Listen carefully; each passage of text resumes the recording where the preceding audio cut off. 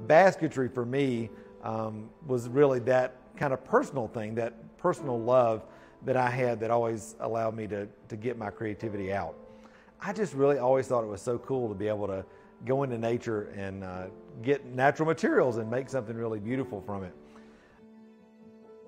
Now, you would think, well, gosh, if you love basketry so much, you know, you would do it as a living, but I never really had a vision for what being an artist looked like.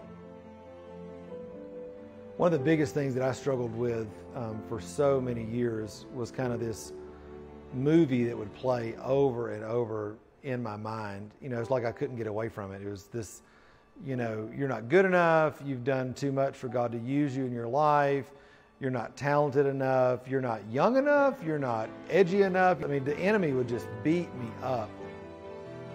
And I remember the Lord saying, Matt, you just don't know how the kingdom works, but I want to show you how my kingdom works. I've designed a way for change to happen in your life.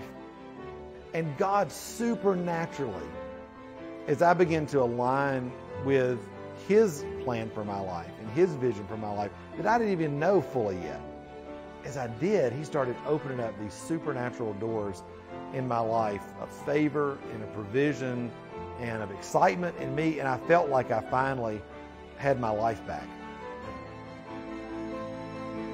Sowing the Word of God and having that change happen in my life is the most effective and important habit that I've employed in my life, and I think this had the biggest change in my life. It's the Lord that brings the increase, and believe me, He wants to bring the increase in your life just like He has in mine. I'm Matt Tommey, and I'm a thriving artist.